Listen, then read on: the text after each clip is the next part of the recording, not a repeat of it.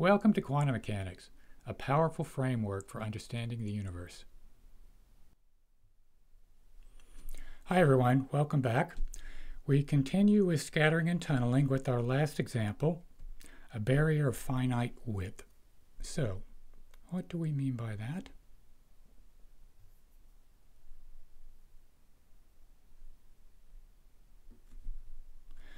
Well, you can see the potential.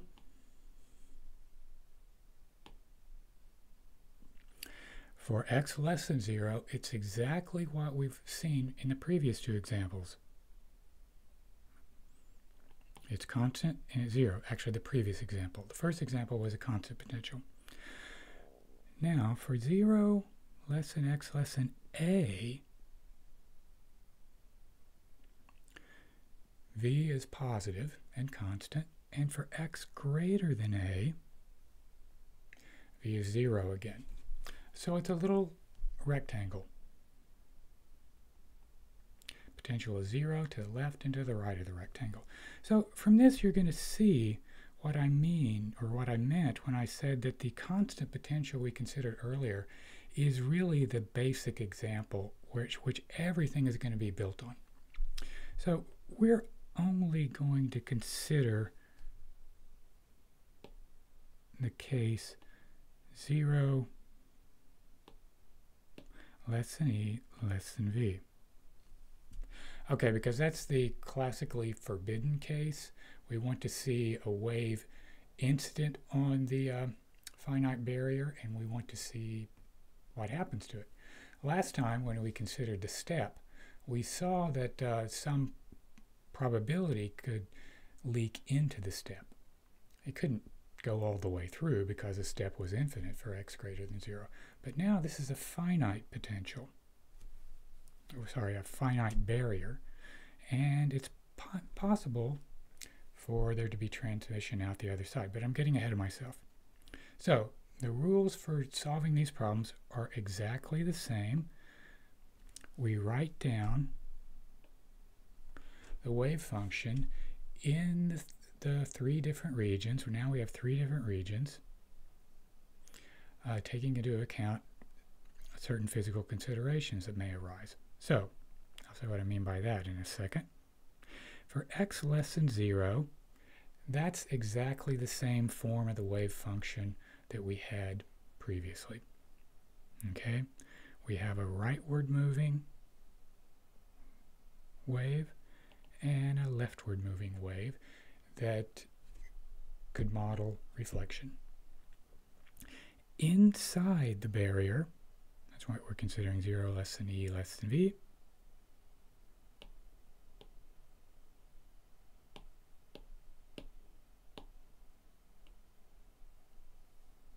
we have this form, a e to the minus k1 tilde x plus b1, a1 e to the minus k1 tilde x plus b1 e to the k1 tilde x.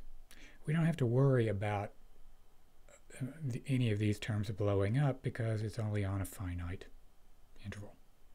Now, the last region, there's no potential, v equals 0, and it's exactly the same form as the first in the region x less than 0, is what I meant. And so we have these three different forms. Now, what do we want to do? Well, we want to discuss reflection and transmission. Reflection off the left-hand side of the barrier and transmission through the right-hand side. Now, before I get to that, I said in analogy with last time, B2 is 0 since once we go through the barrier, we don't have any leftward moving particles. Well, there's a typo here. Actually, I fixed the typo. Sorry, in your version. So yeah, there's a lot of, and not a lot, there's a few. Every typo I see is annoying.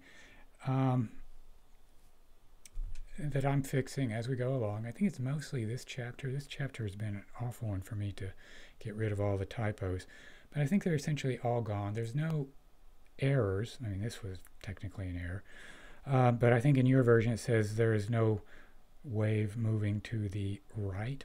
Actually, that corresponds, and that is true. Everything is moving to the left once we get to x greater than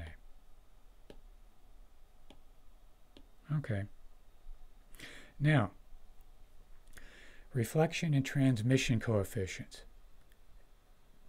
In analogy with last time, this is the reflection coefficient from the left-hand side of the barrier, and this is due to the incident wave, and this is the transmission coefficient through the right-hand barrier, through the right-hand boundary of the barrier. And so this is what we want to look at and to compute. Okay, what do? A lot of algebra.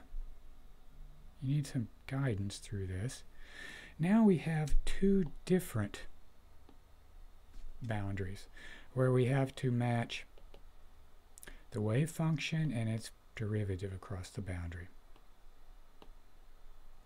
And that's a lot of constants to have to deal with. I give you a little description here of the strategy. And then after some algebra, we end up with these expressions. Now, I have checked these a few times, but it's always possible for me to make errors. There are consistency checks along the way, but I urge you to check them, and we'll discuss them in the problem session, because there's a lot of interesting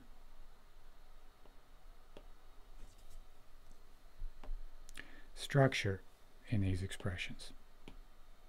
So they depend only on, meaning the reflection coefficient and the transmission coefficient, depend only on the width of the barrier A and K0 and K1 tilde, the wave numbers for the wave going through and for the wave inside. Okay, this is pretty interesting.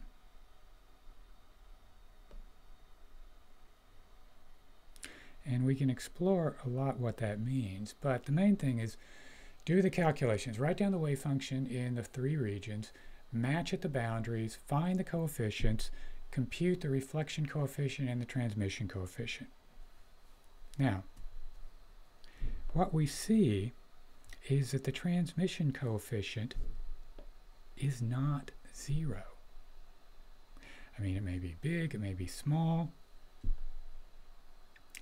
We don't know. We haven't checked the size with specific values of the parameters. But this is what we refer to as quantum tunneling. We have transmission probability current through this barrier. Now you can check that R plus T, reflection plus transmission, equals 1. Now there's a few other things that you can do that I'm not going to go through in any detail here, but they may come up again in certain cases. You can look at limiting cases and what the reflection and transmission coefficient look like in limiting cases for certain combinations of the parameters. Okay, so that's scattering and tunneling. That's really all I wanted to do in terms of the course material in the chapter. There will be some problems that are set that allow us to explore these issues earlier. The step potential, where the step is reversed and it becomes a ditch, is an interesting one that we will look at. But when you're thinking about this, just keep in mind there's, no matter how many different obstacles I put on the line, the strategy is always the same. You want to write down what the wave function is in the different regions, match at the boundaries and with first and second derivatives, and come up with the coefficients that enable you to compute reflection and transmission coefficients for what you want to describe. Reflection from what, transmission through what. Okay, so if you go back and think about it, that first example of the constant potential, motion in a constant potential, the two different values of E greater than V, E less than V, that really gave you all the tools, that along with continuity of the wave function and its derivative and constant probability current, that you'd use in all of these examples. So we could come up with a lot of different things. The algebra gets pretty fierce because you have to match at every boundary, and the constants just proliferate with the number of boundaries. But in principle, it can be done. This is essentially at the limit of what I expect you to do by hand. Okay, that is a good place to stop now. We finished with chapter 2. In chapter 3, we get some really fascinating concepts that arise when we start looking at the quantum theory of measurement. And that's when things really get quantum mechanical. Okay, I will leave you there and see you next time when we start chapter 3. Bye.